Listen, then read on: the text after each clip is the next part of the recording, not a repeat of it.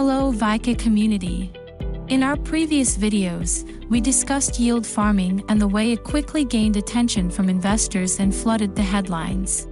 There is no doubt that yield farming is much more profitable than trading, crypto staking, and traditional savings accounts, but there are a variety of risks involved if you aren't tech-savvy or don't know much about blockchain. We will shed light upon some of these risks in this video. The first and most common one is scam projects and frauds.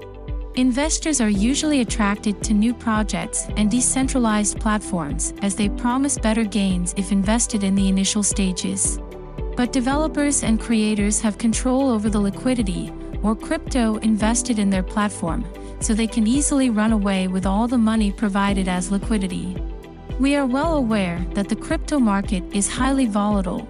Therefore, your investment can suffer from those major price volatilities, depreciating the asset when locked up in a smart contract. Most of the small projects and new platforms have vulnerabilities, bugs, and errors in their smart contract that can open doors to hackers and cyber attackers stealing all the funds and liquidity of that platform. Another important issue with yield farming is the regulatory risks. Governments and federal authorities have indicated that digital assets are also under their jurisdiction and have ceased multiple crypto lending sites. Make sure you are aware of all the pros and cons of a certain product before you opt to invest in it.